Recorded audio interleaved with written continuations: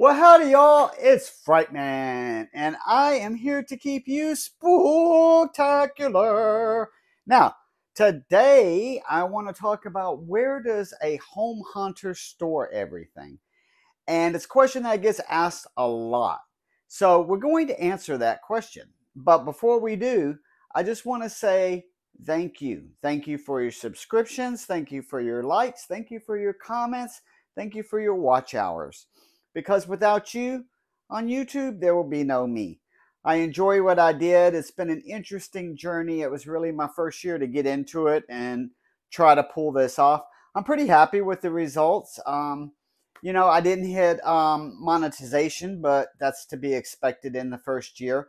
So hopefully next year we'll get to grow bigger. Make sure that you share out this channel with anybody that you know that likes Halloween. I have invested in a new camera, some new lighting.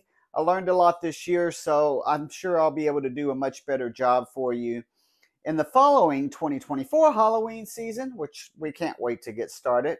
I know you're waiting for that. I'm waiting for that. We'll figure out what we do between now and then.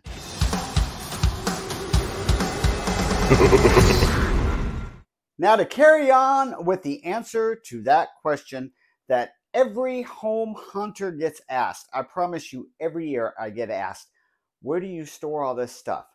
Well, the studio that I'm in happens to be a spare bedroom in my house. So I have a guest bedroom, I have my primary bedroom, but I also have a third bedroom. Luckily for me, I don't have anybody to put in that third bedroom. So that's where the studio is located. That's also what has become a big storage area. I would like to have a storage offsite, like a storage unit, but they're so dang expensive that for right now, we're just keeping everything from home at home.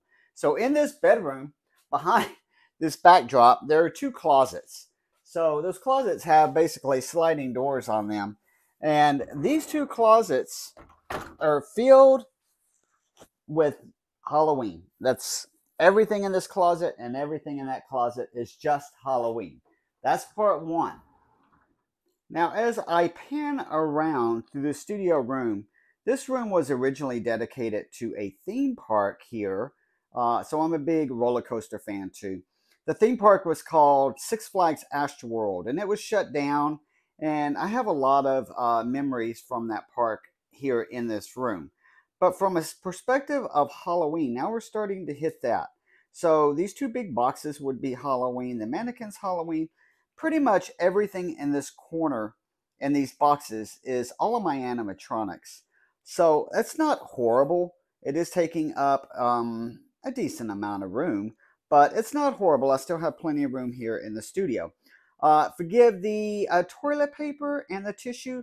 Those are from my stockpile from COVID days, and I have been running off of those packs for years now. From a standpoint of the yard, it is 100% cleaned up. The house is 100% cleaned up. The garage is 100% cleaned up. And I can tell you, it feels really odd not having all that stuff out here in the yard.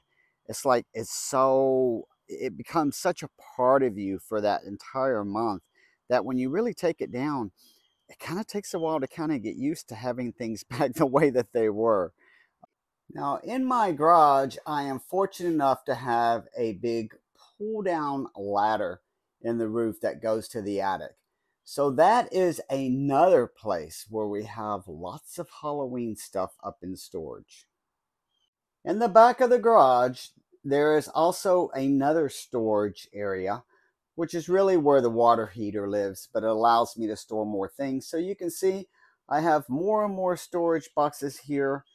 The electric chair is way back over here somewhere underneath all of this stuff. And my wheelchair is here, but all of these boxes are Halloween as well. So that is another place where I get to store stuff.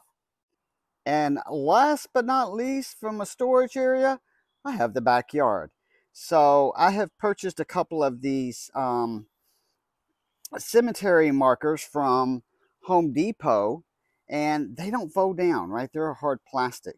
So I have decided that I will just have some cemetery parts permanently here in the backyard. So we have some tombstones over there. We have some tombstones over here. We have a gargoyle and the guy coming up out of the ground.